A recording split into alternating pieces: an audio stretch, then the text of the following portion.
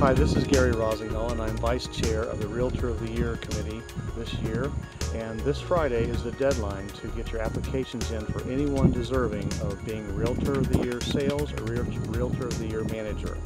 The difference between Realtor of the Year Sales and Manager is that the Realtor of the Year Sales must not be involved in any kind of management at all, strictly sales. They must all be active members of the Board of Realtors in good standing for the past 5 years, must not have been involved in any kind of violation of the Code of Ethics.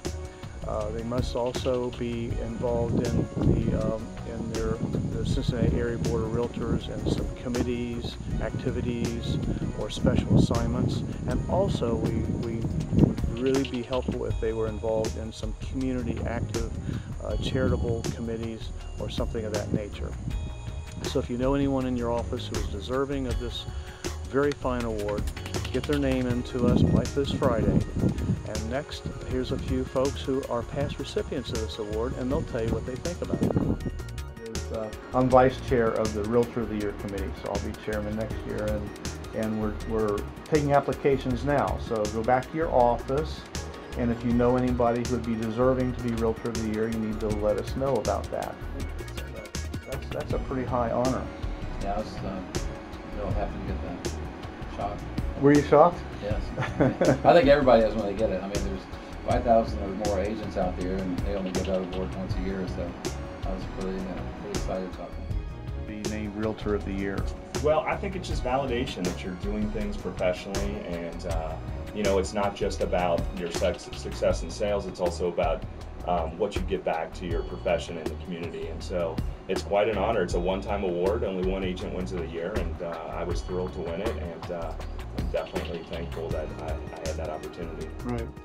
Now, in 2005, you were named Realtor of the Year. Correct. They had changed. It was actually the beginning of 06. Right. And they changed how they did it. So Pete and I have the distinction of being the two together. Exactly. Named 205. Right, right. What did it mean to you to be honored with Realtor of the Year?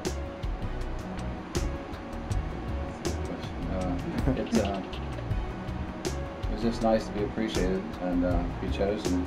To think somebody thinks that much of you as you're chosen by your peers, and that was nice to have somebody think I deserved it. Mm-hmm. And there was a lot of deserving people, and there was a lot of people that are very deserving of it. They only get one award out each year. You know.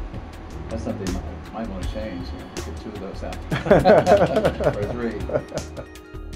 It's a wonderful honor. Yeah. What did it mean to you to be?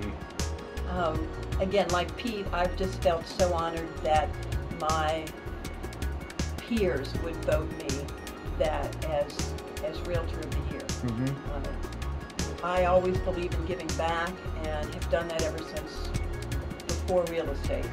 And it is so nice to be recognized for both doing that and for professionalism. And of course it also deals with how our sales volume as well. So it was quite an honor, and I was really very thankful. Great, thank you.